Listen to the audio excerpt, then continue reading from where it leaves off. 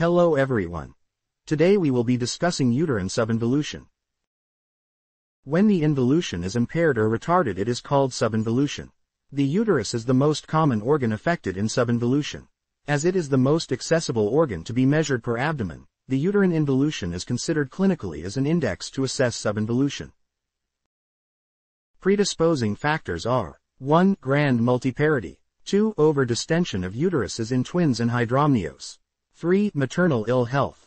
4. Cesarean section. 5. Prolapse of the uterus. 6. Retroversion after the uterus becomes pelvic organ. 7. Uterine fibroid. Aggravating factors are 1. Retained products of conception. 2. Uterine sepsis endometritis. Symptoms. The condition may be asymptomatic. The predominant symptoms are 1. Abnormal lochial discharge, either excessive or prolonged. 2. Irregular or at times excessive uterine bleeding. 3. Irregular cramp-like pain in cases of retained products or rise of temperature in sepsis. Signs. 1. The uterine height is greater than the normal for the particular day of puerperium. Normal puerperal uterus may be displaced by a full bladder or a loaded rectum. It feels boggy and softer. 2. Presence of features responsible for subinvolution may be evident.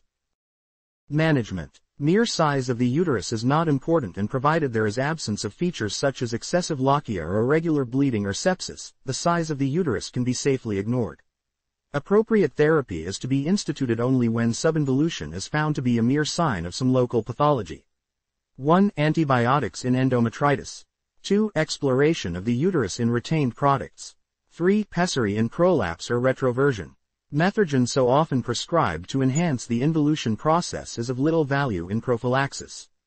Thank you for watching. If you liked the video, please like, subscribe and comment.